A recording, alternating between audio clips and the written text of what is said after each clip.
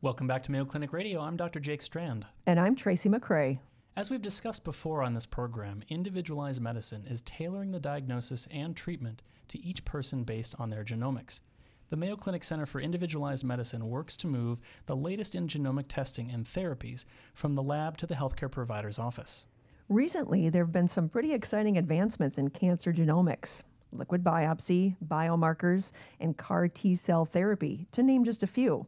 Here to help us understand what it all means, and if I said any of that incorrectly, is the director of the Center for Individualized Medicine at Mayo Clinic, Dr. Keith Stewart. Welcome back to the program, Dr. Stewart. Yeah, thank you. It's great to be here again. Every time that you come to visit us, Dr. Stewart, it seems like you tell us, here's what's on the horizon, and then that's exactly where we're at the next time that you come to visit. So let's talk about cancer genomics. Are you talking about the genetics of the tumor or of the patient? Well, initially, genomic medicine was applied to the genomics of the tumor, but increasingly to the patient's germline DNA, which is the DNA they're born with. In some ways, in many ways, in fact, genomic medicine has become standard of care in cancer. There are some types of cancer, lung cancer comes to mind, some of the leukemias and blood cancers come to mind, in which one wouldn't dream of treating a patient today without knowing some genetic information about the tumor itself.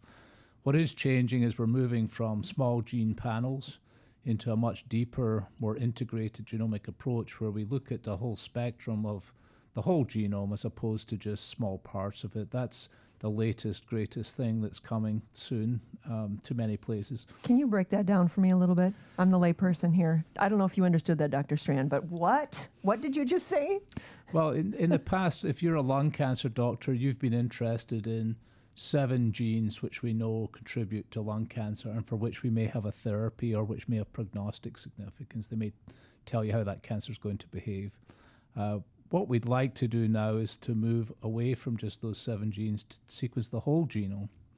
The costs of doing that have plummeted from billions of dollars at the beginning to just thousands of dollars now, even hundreds of dollars in some cases.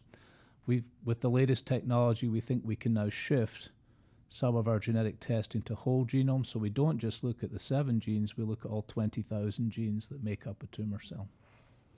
It really is an exciting time, and just I was on the hospital service this morning, we were talking about a patient's case that was really what was going to happen next with that patient was driven in large part by what tests were coming back related to genomic information. So even now at the bedside, it's making significant difference in how we treat patients, how we talk to patients. I wonder, how are you helping everyone keep track of all of this?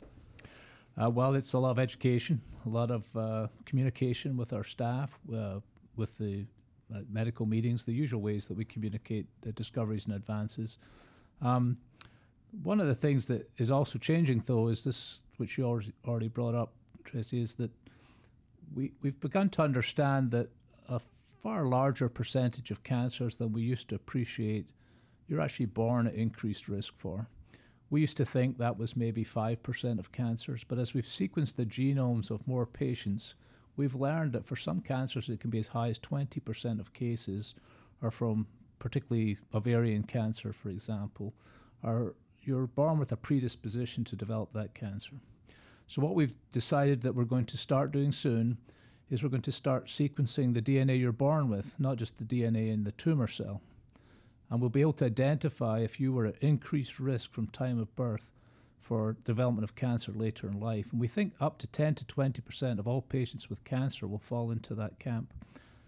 Once we've identified you as at risk, perhaps even before you've developed a cancer, or more importantly, your family members who are also affected have developed a cancer, we can put you in more intensive screening programs. We can devise therapeutic strategies to prevent. It could be surgical, they could be medication in the future, they could be vaccines in the future, ways to head off cancer. We like to think of it as intercepting cancer before it starts. And that's the liquid biopsy part that you talked about. So there's a blood draw. Was that what you mean? No, liquid biopsy is something a little bit different. Okay. What I mean is everybody's born with a component of DNA from your mother and father, and we believe that in people who develop cancer, 10 to 20% of the time, that the reason they've developed that cancer is partly because they had an increased risk of that from time of birth because of the genetics they inherited from their parents. That's what we call the germline DNA. Cancer is a genetic disease.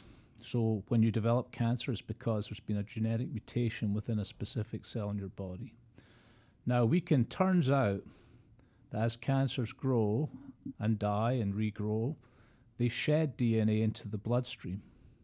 We've learned this looking at the DNA of babies that's present in the mother and subsequently applying that technology to tumors.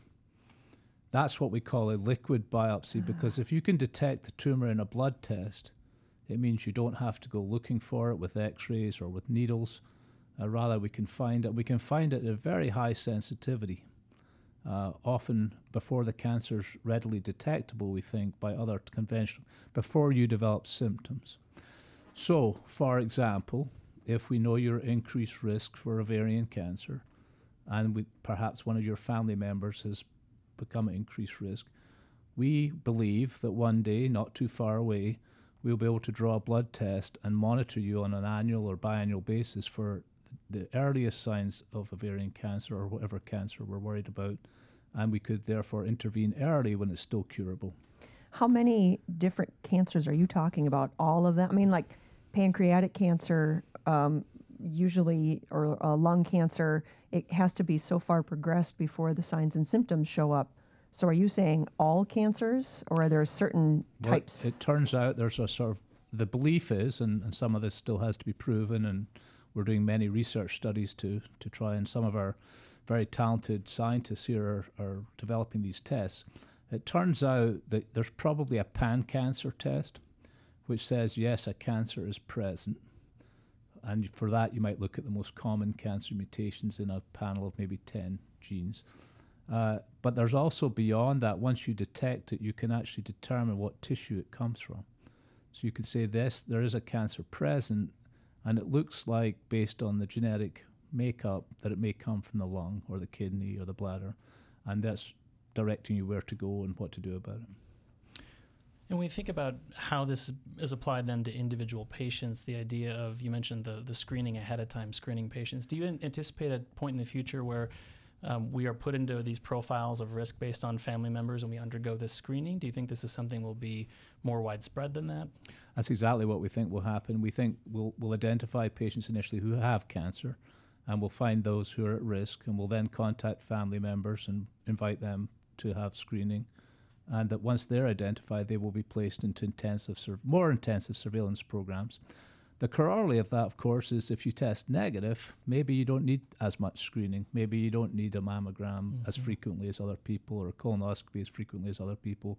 Maybe we can save healthcare costs by diverting those people into less intensive screening, which is the positive side of things. Yeah. Health insurance is another issue. Maybe it's going to be more expensive for a subset of the population that's at increased risk, but it may be much less expensive for the 85% who are not at risk. And if I may expand a bit on liquid biopsy, which I thought was where you were going with this, is the most immediate application of it is not the screening, because screening is fraught with other issues. We've seen this play out with mammograms and with prostate-specific antigen, that there are risks to screening. The first implication of this is in people who already have cancer.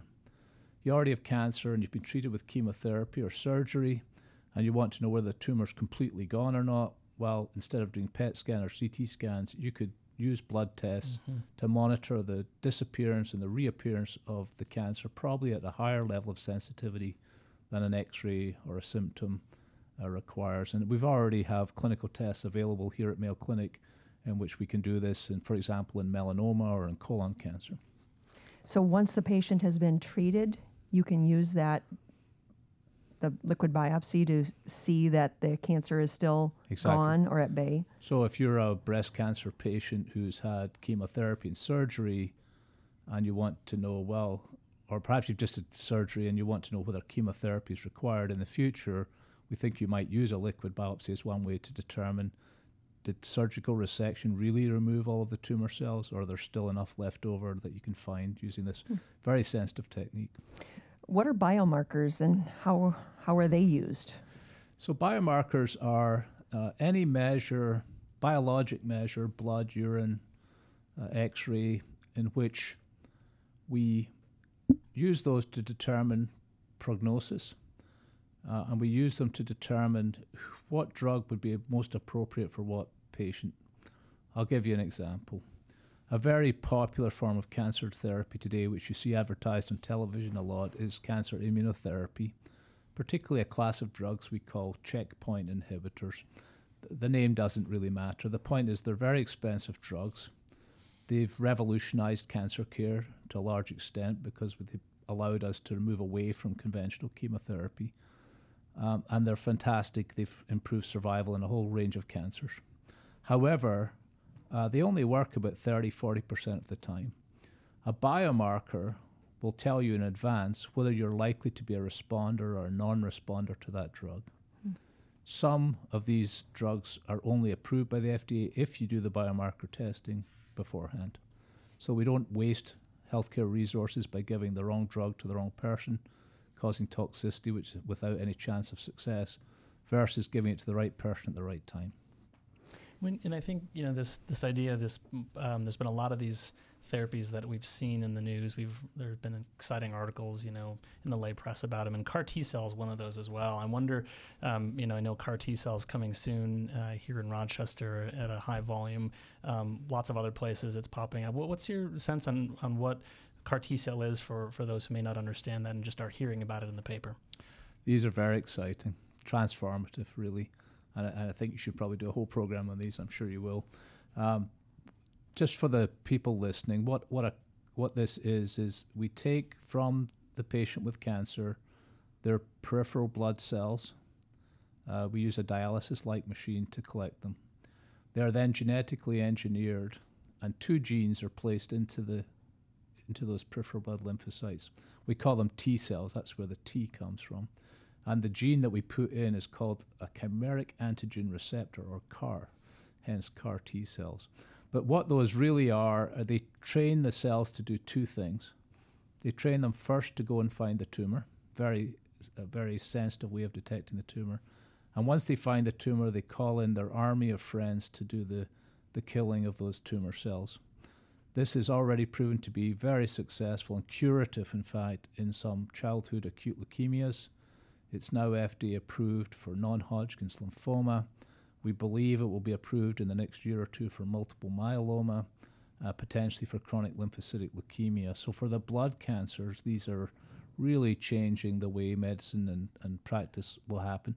The problem today is there's a huge demand and there's a small number of slots. So there's a sort of in this sort of frustrating limbo land of we know it's going to be good, but we're not able to offer to everybody today. But we do have many clinical trials around the country in almost every major academic medical center offering CAR T cells, particularly in blood cancers. We've been talking about the latest advancements in individualized cancer therapies with the director of Mayo Clinic's Center for Individualized Medicine, Dr. Keith Stewart. We're going to take a short break. When we come back, Dr. Stewart will help us preview the upcoming Mayo Clinic Conference, Individualizing Medicine 2018.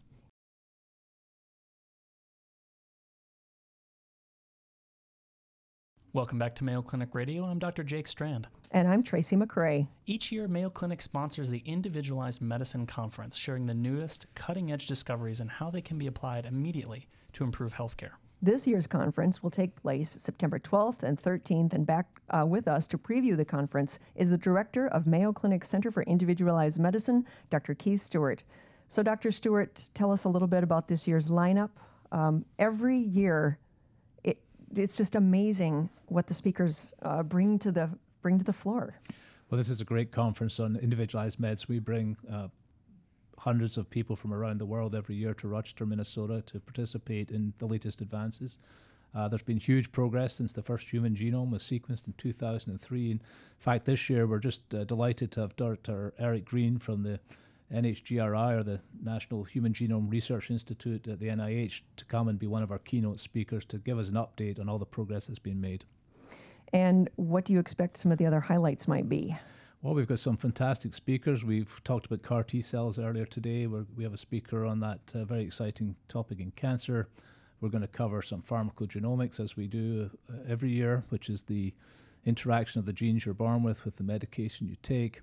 We have a speaker this year, I think, which is a new avenue for us, who will talk about the use of X-ray imaging in individualized medicine, and particularly some of the use of artificial intelligence and how that might interact with our individualized approaches to care. What? A robot? Not a robot, artificial intelligence, which we like to call actually augmented human intelligence today. This is the use of computers to try and make sense of the vast amounts of data we get in healthcare through pathology reports, digital imaging of x-rays, lab tests, clinical notes, things that the human brain has a hard time processing. And we can use machine learning, natural language processing, these are the sexy terms for this technology, to try and sort those out and make connections that human brain might not be able to make. And it's exciting. Are you talking about, for example, the use of Watson in clinical trial application to help us find the right trials for the right patient, or does this even go beyond that? No, I think this goes beyond that. One example recently, some of our scientists looked at the depression and Parkinson's disease as another area, looking for connections, ways to predict outcome. The reason we like to call it augmented human intelligence is we want to help the physician at the bedside. So the idea is that you will still, as a physician, be in charge of the patient's care, the individual patient in front of you, but you can be assisted to the extent possible by a computer, by a machine that will help you sift through the mounds of data, put it in the context of all the other people out there with this disease, with these features, and try and give you some feedback and advice in your care management. Early days, just getting going, but huge potential. I know in the past when you've been on, you've mentioned that pharmacogenomics, that's one of the daily applications that people can use. How much pain reliever do they need? Is Tylenol better than Advil? Whatever the situation might be. What does the future hold for daily daily genetic use? Well, if you want to fast forward into the not so far away, but not right now future, we think at one point everybody will have their genome present in their electronic health record as part of the background of their health information. We like to think of it now, we call it the Tapestry of Health, bringing the genomics into play. And what we believe will happen is that there will be, just like you have all your allergies present for the doctor to see at the top of your chart so they don't order the wrong drug, there will also be your pharmacogenomic result, which says, for this patient, this drug is a bad idea. Or it affects the dosage or whatever. Or for this patient, you may need to use a higher dose of anticoagulant and antidepressant. We had a great example recently in our pediatric practice where we see patients, young children and adolescents with severe heartburn, essentially. And we see people have been through 3 or 4 other doctors before they decide to come to Mayo Clinic. Dr. Abash in our practice applied pharmacogenomics to this group of young adults and children with quite remarkable results. First of all, about a third of the time he found that they just weren't on a high enough dose of the drug, and when he did that, they got better when he upped the dose. A third of the time he found the drug was working perfectly well, and the conclusion was perhaps his heartburn is not the problem. It's not why you're having chest pain and other symptoms. Look for something else. And a third of the time they found it was actually another medication might be contributing to the problem, and it had nothing to do with the heartburn or indigestion. They gave an example of a kid who was falling asleep in the exam room, and the parents said, yeah, he's always like that, we don't know why, and it turned out he was not metabolizing some anxiety meds he'd been placed on. So there was really quite a remarkable story of how this could potentially be helpful. We've been talking with Dr. Keith Stewart, previewing the upcoming Individualizing Medicine conference taking place September 12th and 13th in Rochester, Minnesota. Is the public invited to this, or? The public can come if they want, but you have to register as a participant, and there is a fee for that. Dr. Stewart is director of the Center for Individualized Medicine at Mayo Clinic. Thanks for joining us, Dr. Stewart. It's been great being here again. Thank you.